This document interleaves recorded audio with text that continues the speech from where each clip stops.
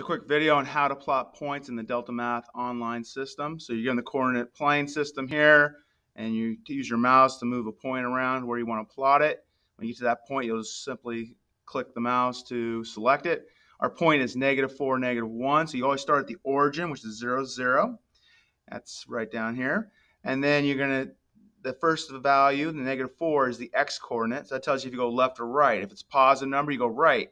If it's a negative number, you go left from the origin. So we're going to go left 4 units, but that's not our point. We need now the -1. That's the y-coordinate. Again, if that's positive, you go up. If it's negative, you go down. So since it's -1, we're going to go down 1 unit. So there's our point. We click on it, and you see the yellow point there.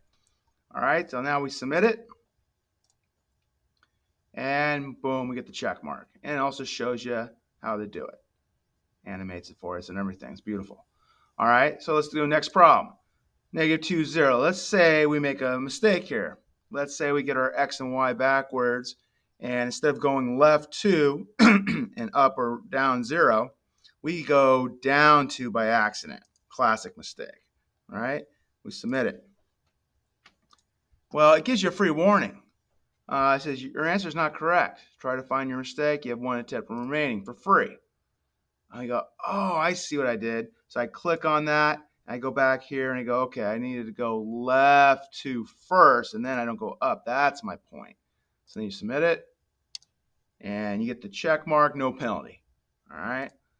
Now let's say we have 5, 3. And let's say you start getting a little careless here, and you go, okay, I go right 5 and down 3.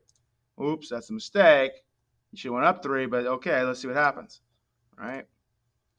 We got the free mistake. All right. You go, oh, and again, you're being careless.